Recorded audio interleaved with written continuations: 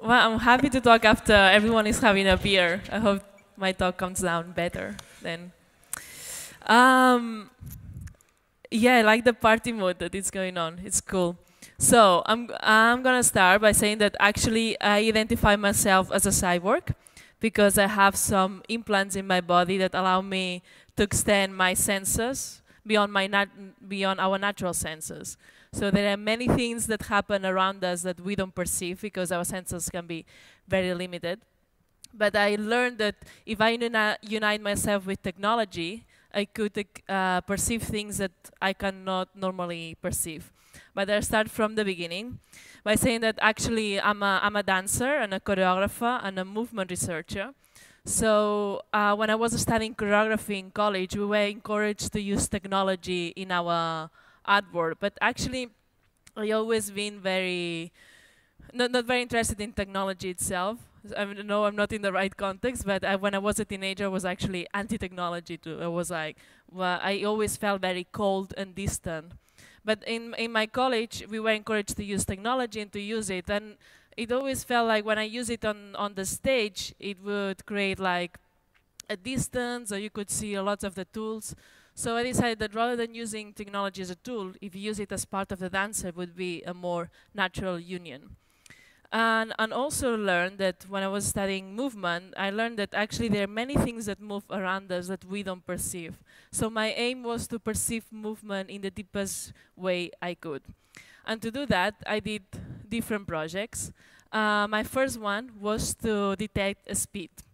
So I had this kind of a glove, and this alarm, I would point at people, and then it would tell me the speed of the people walking in front of me. So I would point, and then it would say 5 per hour, or 3 per hour, or 7 per hour. But that wasn't that cool because first I had to point at people. That was weird. And also, it would tell me the speed. It would tell me the speed of the people walking. I didn't want to know the speed and keep looking at this. I wanted to feel the speed. So in order to do this, with the help of a friend, we transformed this glove into a pair of earrings. So so anyone that was walking in front of me, from right to left, I would feel a vibration on my right ear and then on my left ear. And depending on the interval of each vibration, I would know the speed of the people walking in front of me. So I did that for a while, and I could also perceive movement with my eyes closed. And then when I was doing this speed thing of the people, I realized that actually there's a common sense of people walking around us. You would probably, there's like a common movement sense. You would probably walk faster if you are in London than if you are in Rome. And I was fascinated by it. So there's like a tendency to join the movement of the people that we have around. So I decided to do a project, a European project, to go to each capital city of Europe to define the speed of the citizens living in each capital. So to create like a movement dictionary. So I could do like the movement of Paris or the movement of Berlin defined by the people that live there. So it's another way of defining cities. During this research, I found out that actually the fastest city is London, as you could imagine. But surprisingly, Stockholm was really fast too. Like people there were very fast, and actually Oslo was not, but they were very chill. I was very fascinated by it. And actually the slowest city I ever been was the Vatican City, mainly there's just a big line there. No one ever runs in the Vatican City. If someone running, something terrible must happen. So what was that? That was my research around Europe. After experiencing the speed of the people around me, I decided to turn around my earrings, and this allowed me to detect the movement that I had behind my body. I don't know if this happens to you, but I get really annoyed when in the big cities there's people blocking you, and you try to go fast and they don't feel you. I don't know. I think everyone should have this sensing behind, because I get really annoyed. So yeah, and it's actually a sense that also we give to cars. So cars can feel if they're going closer to a cars, but actually we don't. So maybe in order to extend our cars and our phones, maybe we should extend ourselves.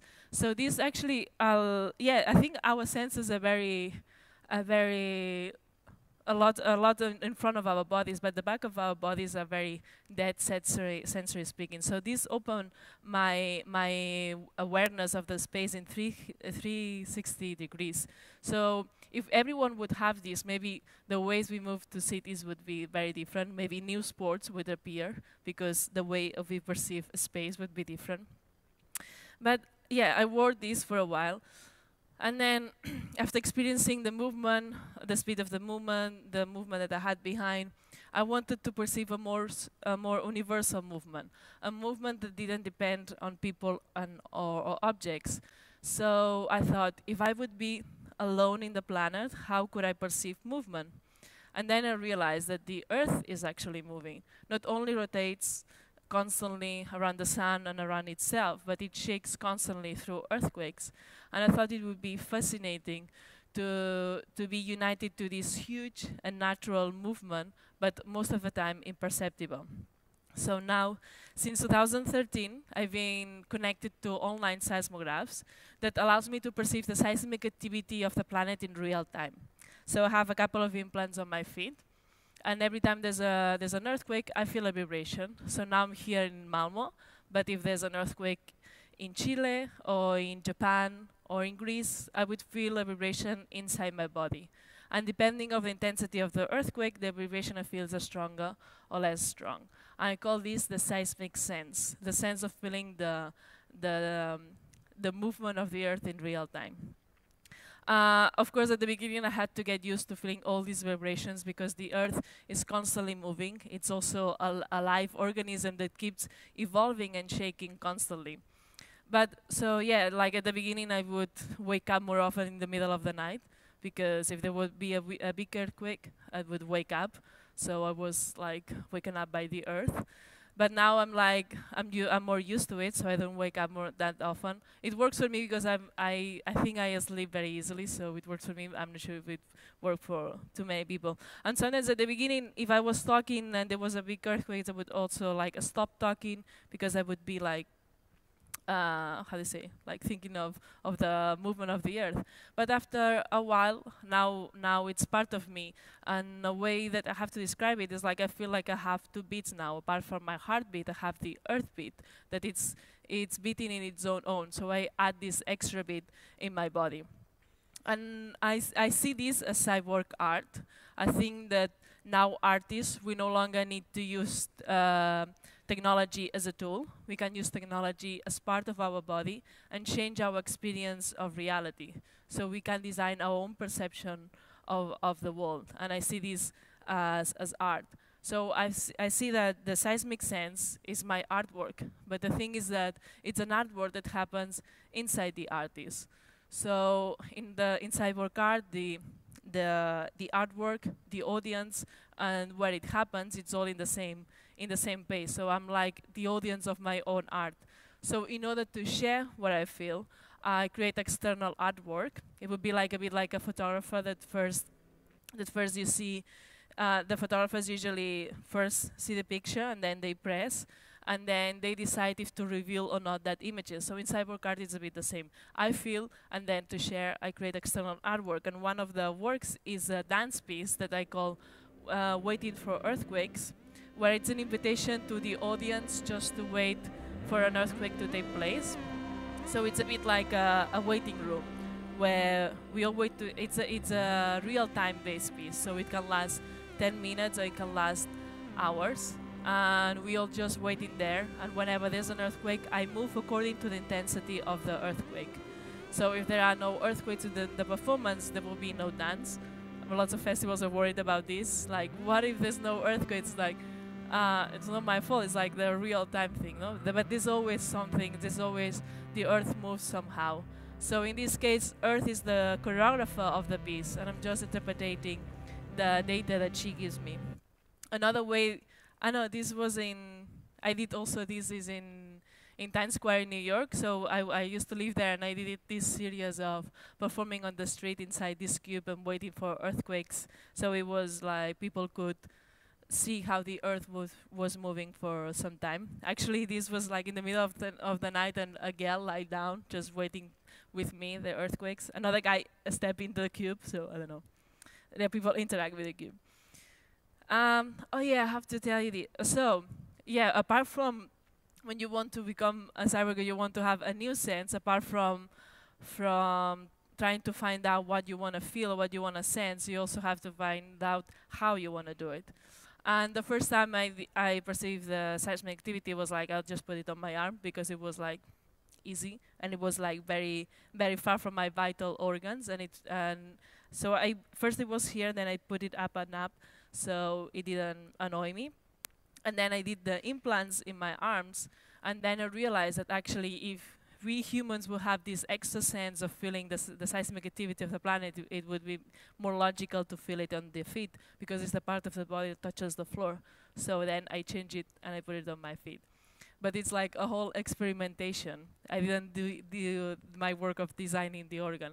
But when I had it on my arm, I created this sculpture. So it's like a 3D version of my arm, and it was exhibited at some exhibitions. So the visitors could touch the arm. If there was an earthquake in that moment, the arm would vibrate. So it's like a cyborg sculpture because it's a sculpture connected to a living organism, which is the Earth in that case. Another way that I have to share what I feel is through percussion. I call this the seismic percussion. So I can play this in two ways. One is also based on real time. So the rhythm of the piece is based on the rhythm of the tectonic plates, how they move. And I also do it in another way, which is like I research all the earthquakes that happen in a specific place. For example, the last I did, it was in Brazil some weeks ago. So I researched all the earthquakes that happened in Brazil in the last 50 years, and I put them all together in a score that would last around 10 minutes, and I would play this score. So the people from Brazil could hear how the country had been moving, the intensity of how the country had been moving in the last 50 years. So in that case, Earth is the composer of the piece, and I'm just interpreting the data. Also, like in 2010, with my childhood friend Neil and I, we founded the Cyborg Foundation. We founded basically with three aims. One was to help humans to become cyborgs. The other one was to defend cyborg art as an artistic movement, and the other one was to defend cyborg rights, the right and the freedom to design yourself and your own perception. And actually, 2 years ago, we presented the first cyborg rights in Southwest. We have like 5 now. For example, like to protect not being hacked, or like the new body parts are protected as a physical, not as an object. And we have like several ones that there are on the website, and we think it's a progress, like how the rights that we need with a society that a lot of people unite with technology. But first of all, like cyborg comes from the word cybernetic organism. And I don't know if you know, but actually it was coined by Nathan Klein and Manfred Kleins. And actually I went to meet Manfred Kleins in California. He's like an old man with a long beard sitting there in the vineyards. And we went to talk to him about this word. And actually they created this word because they had the need that there was mechanical and bionic, and they needed this other word. And actually they coined this word to define people that had to modify themselves in order to survive in other environments. So if we had to survive in a space, rather than create a spaceships and live there, we should modify ourselves in order to survive in a space. So that was the idea of cyborg.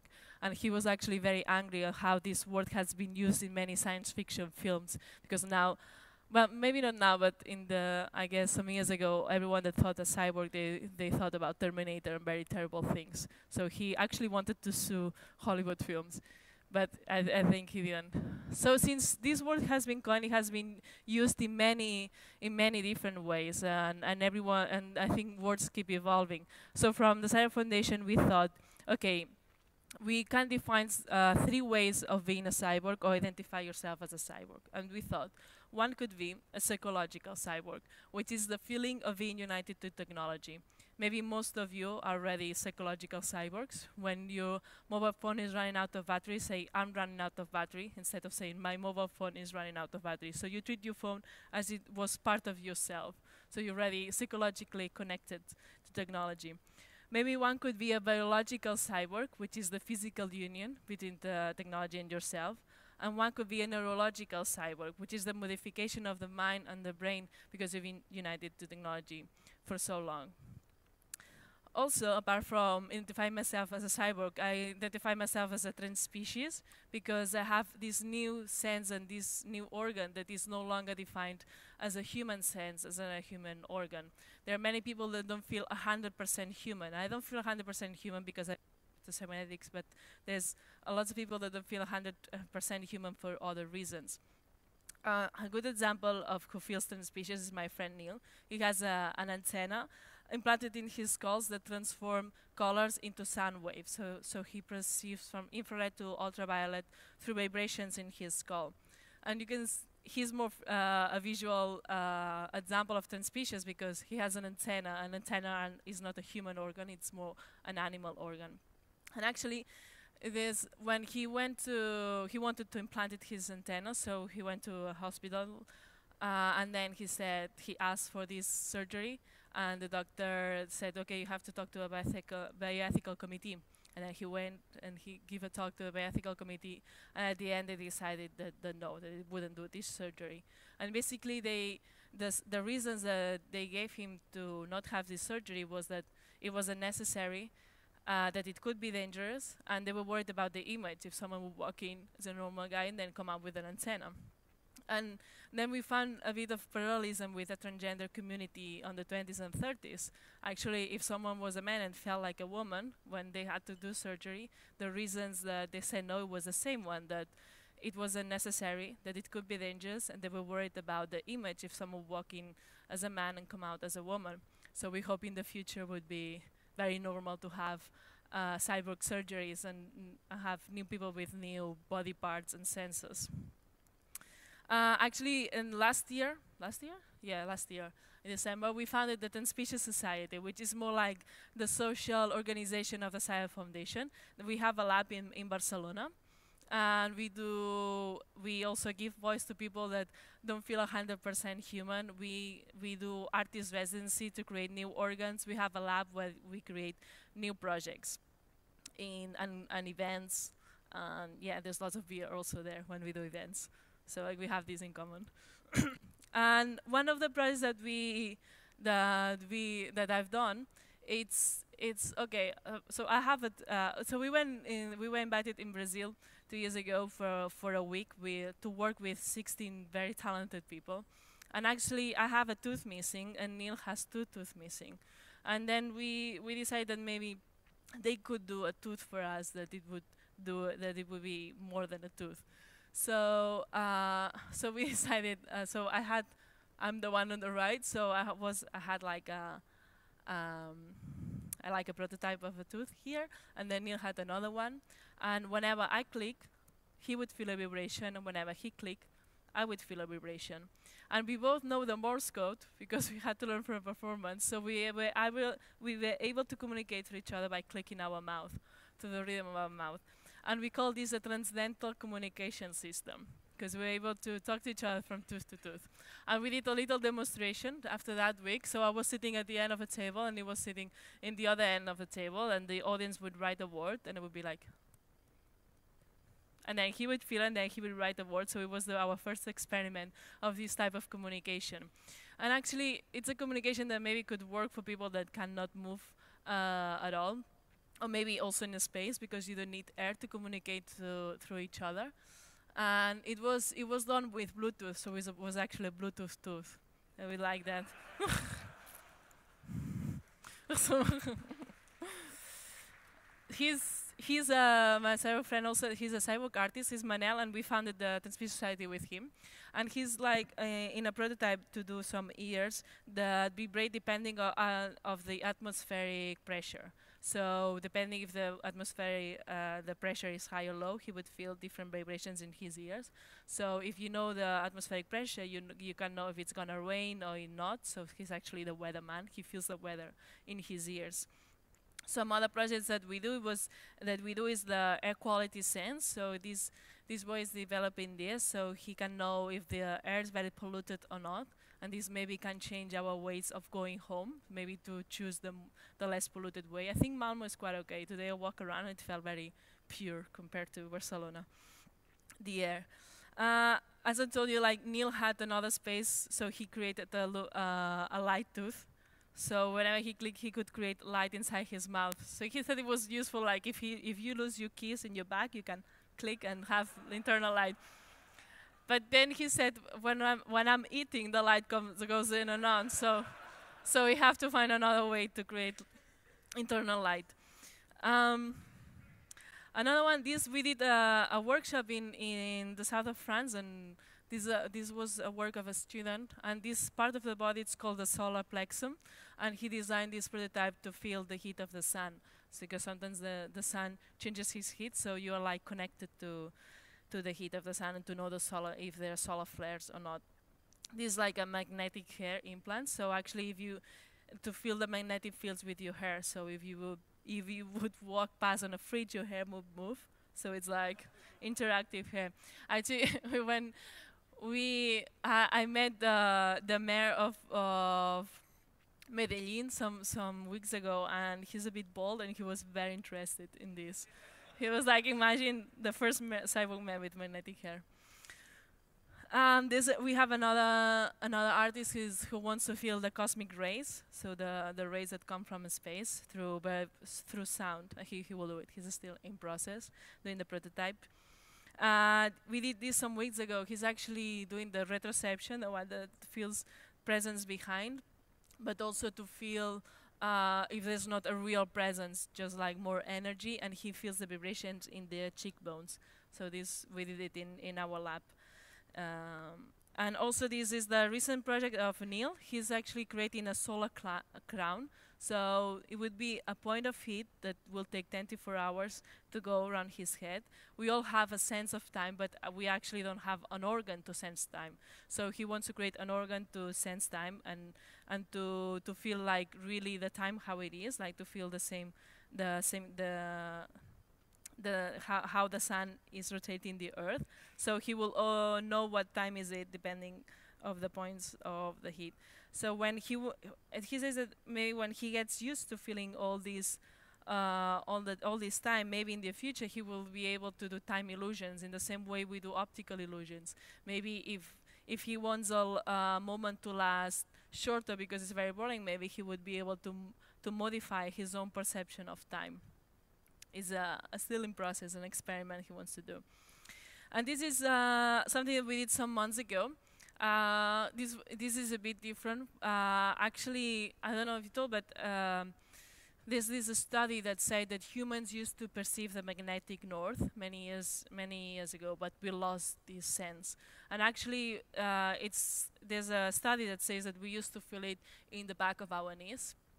So we did this for a festival. Actually, we tried to wake up this dormant sense. So what we did was to implant what is inside a compass to see if we could wake up this dormant sense and to feel the magnetic north, how we used to do it.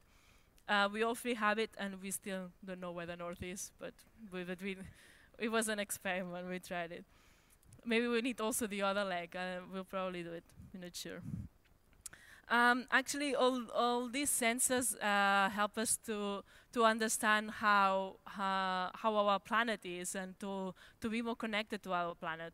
Now that I'm as a cyborg, I don't feel closer to robots or to machines. I actually feel closer to Earth and to the planet because I can feel that it's shaking constantly. Also, maybe through other species because I can relate how they perceive reality in a deeper way. Sometimes when we think of what we could perceive, we don't need to think about science fiction or very unnatural things. If we take a look at nature and other species, we can get very, very inspired. I mean, other species can fly. Some animals can create infrared and ultraviolet. Some animals can create light by themselves. And even immortality already exists in nature because there's a jellyfish that never dies and keeps regenerating. So I think we should admire and learn from other species living in this planet.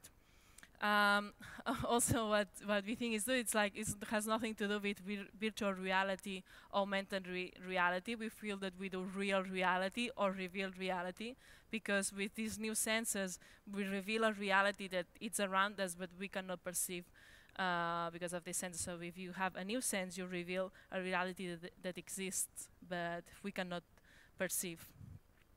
Yeah, and just we also feel like maybe humans have been changing the environment and the planet for hundreds and hundreds of years in order to be more comfortable, and maybe we have arrived in a time that it would be much better to design ourselves in order to live more according to our planet needs. Maybe if we had been more conscious that the Earth was constantly moving, we wouldn't have been building cities at the edge of the tectonic plates that actually are very dangerous places to live.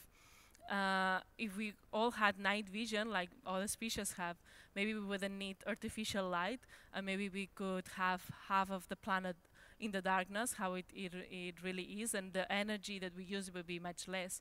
If we could all control maybe our own heating in less and not use heaters or air conditioning, then we wouldn't have to cool down or heat up the whole planet. It would be just our own thing. So maybe we arrived in an era that we should design more ourselves and leave Earth a bit of a breath and peace.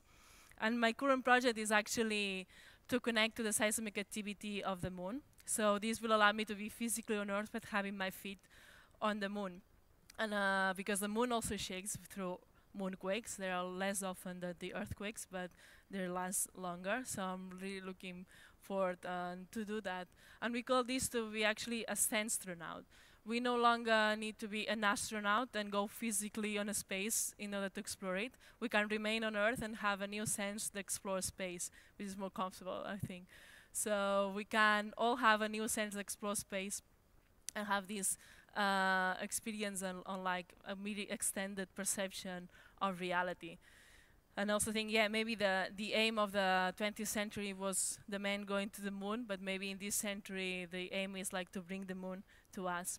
And just to end, I just want to tell you and to make sure that we are the ones who need to make sure that the union between humans and technology doesn't alienate us from nature or to other animals. I mean, we are the ones who need to make sure that actually the union between humans and technology can bring us closer to nature, to other species, and also to space. Thank you. That's it.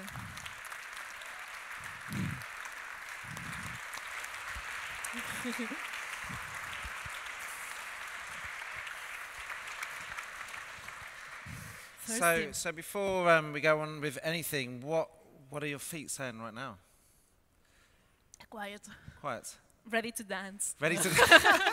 So if you've seen that Moon goes crazy on the dance floor, it's because there is an earthquake somewhere in the world. Officially blown away. Like, what would you like the audience to leave with? Having, you're doing this exploration. How can we bring this down to, again, software developers? What is it that you would, what is the thing that you want to pass on to the audience of? Yeah, okay, yeah, maybe actually it's something that always happens, like when we do a workshop, everyone is always trying to help the others, which is not bad, but it's just like, okay, I'm gonna do something for the blind, I'm gonna do something for the deaf, and I think, but you're not blind or deaf, I mean, that doesn't mean that you cannot do things, but I think if we think more personally about our experience, then in the later we can help. So I guess I think it's just this idea of excitement that everyone can design their own perception. That for me, it was relevant to perceive earthquakes, but what is for you relevant? I mean, I imagine going to a bar in 50 years, and apart from asking where you're from, I would ask what sense do you have? I think it's more exciting that we can all have our own senses and our own perceptions, that it can be very, very different. So you often the audience, when they go out onto the dance floor, for them to explore a new sense? Yeah, to think, what would you like to feel that you don't? And then it's like, and some people say, I don't know, and then the next answer would be get inspired by the other animals, because compared to a bee, a dog, or any other animal, our experience of the world is very different because of our senses. So. Yeah, and you were saying that when we were talking, that by doing all of this, you've felt much more connected to the Earth and the future. What are you seeing? I think my hope is that actually, for me, like being more connected, it makes me maybe understand more and create more empathy towards the Earth animals. So I hope that the union between humans and technology make us create more empathy and learn how to live in our own planet. That I feel that humans don't know how to live in our own planet. We're destroying it a bit. Yeah. Wow. Wow. A bit of a downer. Yeah. Yeah, I was going to say, get that. Can you lift us up now? Like, can you just finish on, because I can't finish I mean, on that. the finish is that we have a choice, that that we are the ones who decide how to use this technology. So make it a good use. Choice. Yeah. So please give this explorer a massive round of applause for doing all the amazing work. Thank you.